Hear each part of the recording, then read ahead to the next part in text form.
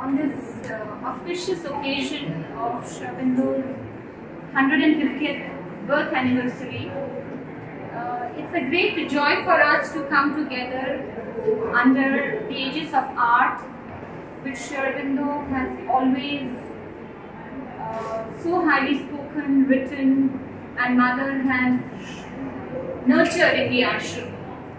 It's a pleasure to meet so many ex-students across this exhibition, friends who travelled from far to come and participate, artworks which have come down from Holland to different parts of the country, and we are very fortunate that Manoj da and Jayanti Ravi madam have been able to come for this event. I will request Manoj da to speak a few words.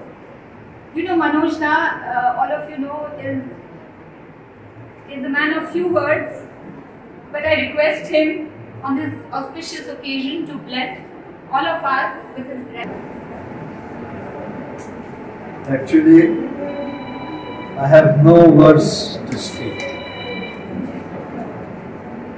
As you can all feel, this exhibition hall with these beautiful paintings, how much Mother's presence is active here. Without her love and presence, this would not have been possible. We are all fortunate to express our gratitude to her, and we pray that she may continue pouring her love and blessings, and especially making us worthy of that divine love.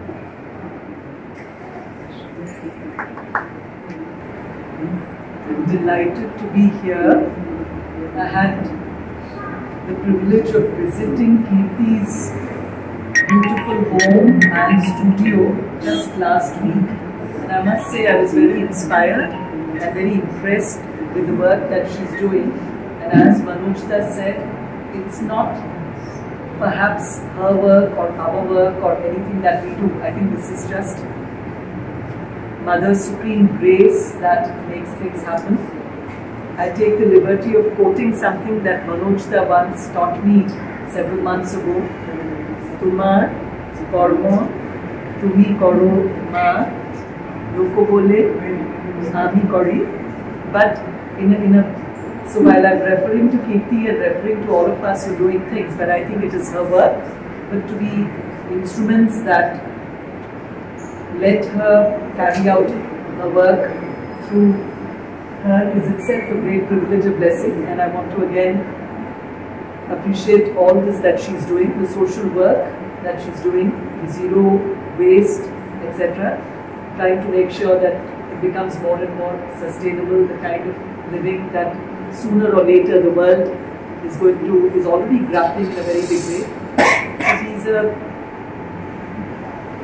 The tenets of what Sri Aurobindo and Mother taught us to live in a raised consciousness and do everything with that sensitivity to the environment, to the people around us. And I'm very happy to be here. Thanks, Kirti, for inviting me. Thank you, Baruchda. I had the privilege also today of my hand being held as the lamp was lit, so it's a double privilege. Thank you. I invite all of you to enjoy the exhibition. And before we do that, I'd like to tell you that this exhibition was possible only because Prabhata took the initiative. And you know how it is, someone has to lead. There are many who are happy to follow. So we are all very thankful to Prabhata for having taken the initiative, done all the work that goes behind the scene when you put up an exhibition, all the hard work in contacting artists from all over the world, and that's why we are all here today.